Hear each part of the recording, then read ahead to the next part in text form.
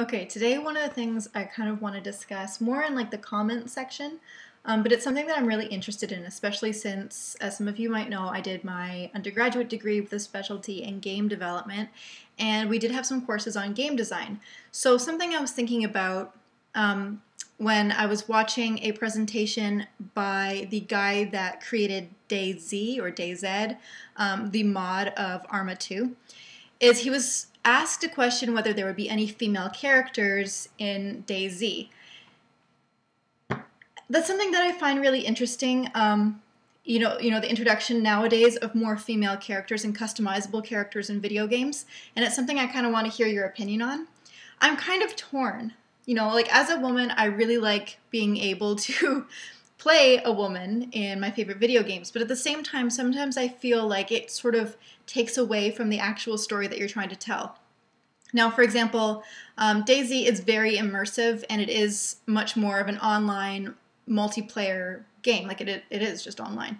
And so to me that makes more sense because it's really immersing you in the game and the world and letting you play as essentially yourself, your virtual self. But then I think of some games like Halo or Mass Effect, and I know Mass Effect has femshep, and it's kind of funny because whenever I think about Mass Effect now, I've only ever played with female shepherds. So when I picture the game, when I picture scenes, I picture it with her, like my customized character. Whereas when you actually see the game played, at E3 or something, like when they're presenting them, you always see the male shepherd, almost always. And that's really who the story is about. I mean, the original story is often told with the male character. Same kind of thing when I think about Halo, any of the Halos, and you have Master Chief. I don't know how I'd feel if Master Chief could be made a woman because it suddenly wouldn't feel like I'm telling his story anymore. It would be like I'm telling my rendition of his story. And that's kind of where I don't really know how I feel because I do like the ability, like I said, to play as a woman. But where do you draw the line? Where does it go from being immersive and still following the story that you're trying to tell with the character described as you want it to be described in the actual game? And, where do you kind of take that and make it fully immersive and make the character really a virtual version of yourself?